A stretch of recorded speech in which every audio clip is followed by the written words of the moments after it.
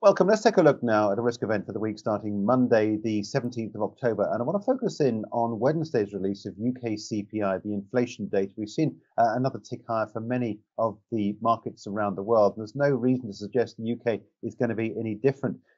Last month, you'll remember that the British Consumer Price Index fell for the first time in almost a year in August as a drop in fuel prices offered some unexpected relief for the markets. Households, of course, under great strains in terms of personal balance sheets. Annual consumer price growth slowed to 9.9% from July's 40-year high of 10.1%. Let's assume that we are now going to get a return to some sort of upside on this CPI data. And I want to take a look at what's happening with the FTSE 250 index. This is the most domestically orientated market. This mid-cap index has recently bottomed out at 16,520, which closed this little bit of a gap that we saw back in May 2020.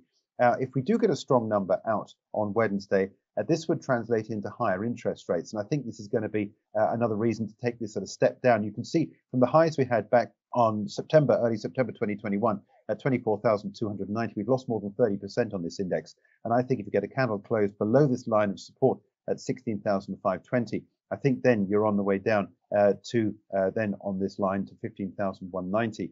Not necessarily quickly, but certainly I think if we get a candle close below there, a stop just above this line at around about the 16,600 would be a good place to take a short position. The MACD is underscoring this idea that momentum is pointing on the way down, and I think that is another reason, I think possibly to sell this should we get a break and a candle close below the 16,520.